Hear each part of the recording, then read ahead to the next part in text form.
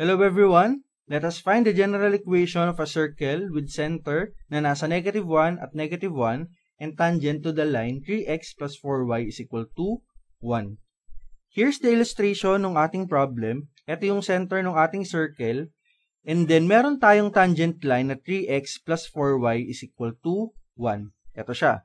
When you talk about tangent line, yung line na to ay tumatama lang at a single point sa ating circle na nandito.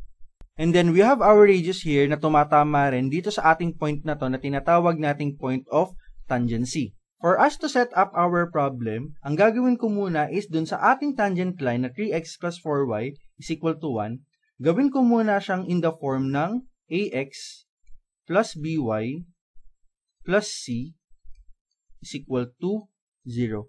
Gagawin natin to in preparation dun sa ating formula na gagamitin mamaya. Ang problema na lang natin is si 1 na nasa right side, kaya ililipat lang natin siya sa kabila. So our equation will be 3x plus 4y. Si positive 1 ay magiging negative 1 is equal to 0. Ang a natin is si 3, ang b natin ay si 4, at ang c natin ay si negative 1. Ngayong na-set up na natin yung ating tangent line, let us work with our circle na yung center ay nasa negative 1 at negative 1.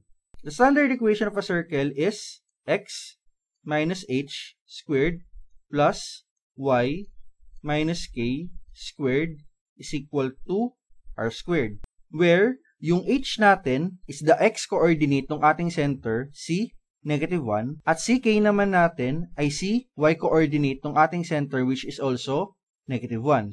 Kaya isa-substitute lang natin sila dito sa ating standard equation. We will be arriving at x minus, ang h natin ay negative 1, and then squared, plus y, minus k natin is also negative 1, and then squared, is equal to r squared. Simplifying our equation further, ito ay magiging x plus 1, and then squared, plus y, plus 1, and then squared, this is equal to r squared.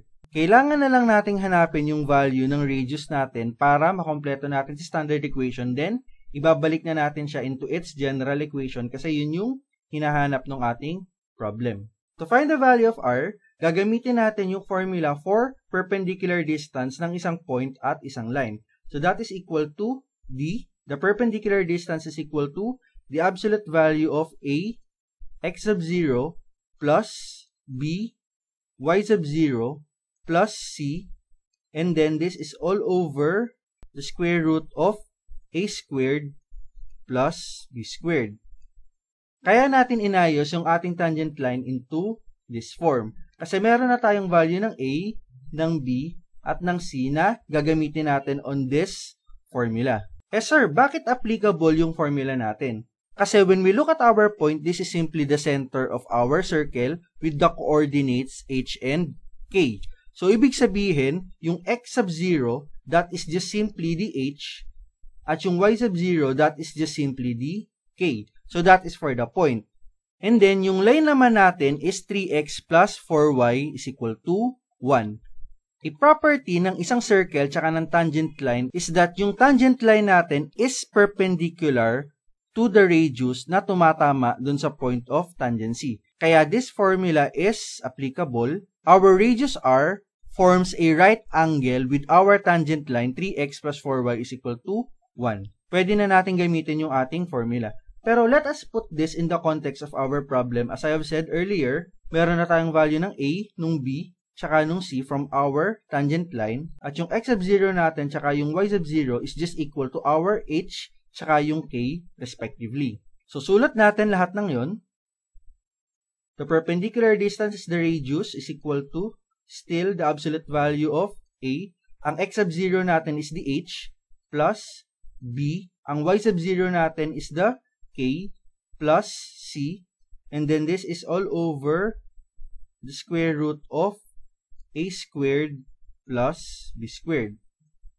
Gamitin na natin yung formula. Ang a natin is 3, ang b natin is 4, ang c natin is negative 1, ang h natin is negative 1, ang k natin is also negative 1. Substituting all of those values sa ating formula, r is equal to the absolute value of a is 3, h is negative 1, plus b is 4, k is negative 1, plus c is negative 1, and then this is all over the square root of a natin is 3 squared, plus ang b natin is 4 squared.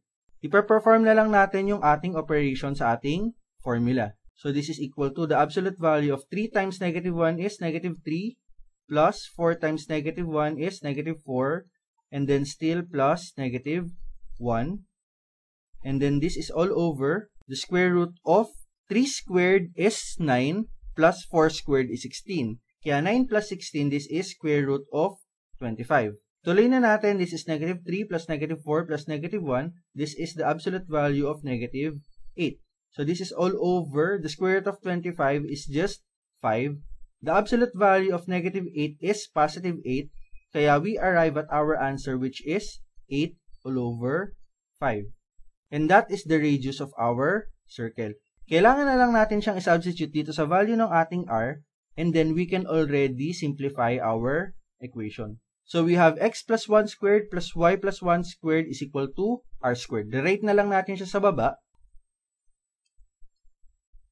This is x plus 1 squared plus y plus 1 squared is equal to, ang r natin is 8 over 5, so this is 8 all over 5 squared. Then performing the operation, x plus 1 squared, this is just the square of a binomial. Kung alam mo yung formula, pwede mong idiretso, pero we can take it one step at a time. X plus 1 squared, ibig sabihin, imumultiply natin si x plus 1 by itself 2 times, kasi meron tayong exponent na 2. So this can be represented as x plus 1 times x plus 1. And then plus, same here, si y plus 1 squared, this is y plus 1 times y plus 1. This is equal to, for our right side, sa 8 over 5 squared, pwede nating i-distribute yung ating exponent sa numerator at sa denominator. Kaya ang gagawin natin, so this will become 8 squared all over 5 squared. Then tuloy tayo sa ating operations. Eto, we can use FOIL method. Multiplication na lang siya. So we have our x times x, that is x squared. Next, we have our x times 1, that is just x, plus, we have our 1 times x, so that is still x, plus, yung 1 times 1 naman natin, that is just simply 1, plus, same multiplication lang tayo sa ating y, we have our y times y, that is y squared, plus, y times 1, that is y, plus, sa nasa loob naman tayo, we have our 1 times y, that is just still y, plus, lastly, we have our 1 times 1, that is just 1, and this is equal to 8 squared is 64, all over 5 squared is 25, kaya we arrive at 64 over 25. Then tuloy lang sa ating left side, we have our x squared, meron tayong dalawang x, so x plus x, this is just 2x. Iwan ko muna yung constant, mamaya na siya, so we have our y squared, plus y plus y, that is equal to 2y. Tapos yung 1 natin na nandito, tsaka yung 1 natin na nandito, 1 plus 1, that is just equal to 2. This is equal to 64 over 25.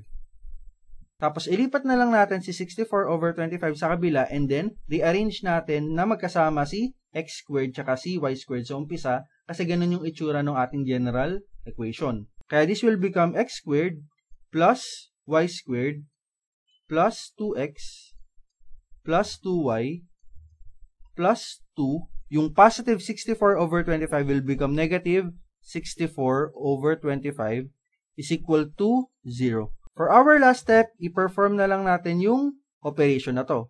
Yung 2 natin is a whole number na meron siyang denominator na 1. Ang LCD ng 1 at 25 ay 25, kaya we will be going with our denominator na 25. Kaya our equation will look like x squared plus y squared plus 2x plus 2y.